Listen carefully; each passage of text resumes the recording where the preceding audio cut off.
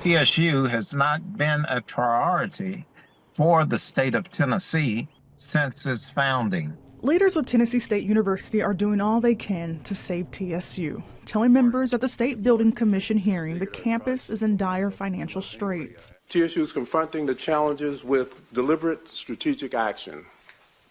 While we understand the complexities ahead, our resolve to restore financial health, enhance operations, and secure long-term prosperity is unwavering.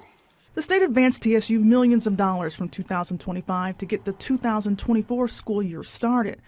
This was in order to keep the institution financially afloat.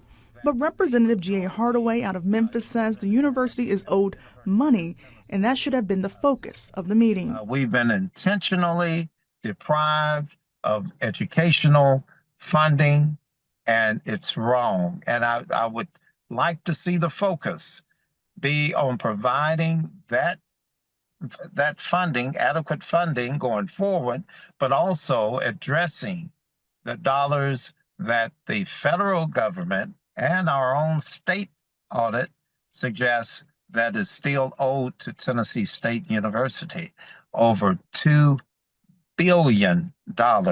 Interim President Ronald Johnson implemented a 100-day action plan focused on stabilizing university operations and ensuring the long-term sustainability of TSU. Over the past months, the campus tells us leaders have identified and implemented measures that have saved the university around $13 million. However, these necessary cost-cutting measures have also led to laying off 114 employees. TSU says it has an ongoing financial action plan consisting of a hiring freeze, a spending freeze, and a realignment that includes workforce adjustments. Hardaway is calling on his GOP colleagues in the House and Senate to make TSU a priority. I would encourage them to do the right thing and provide adequate funding for Tennessee State University. State officials said in the meeting it will require major cuts to programs and staff to return TSU to glory. Campus leaders say they continue to work to sustain a future-ready TSU. In Nashville, Kelsey Gibbs, News Channel 5.